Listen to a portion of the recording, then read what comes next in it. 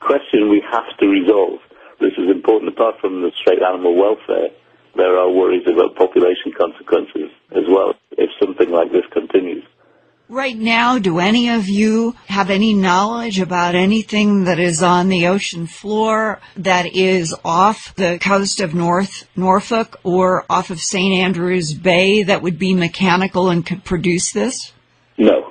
In terms of mechanical devices on the seabed, then no, we are not aware of anything at all.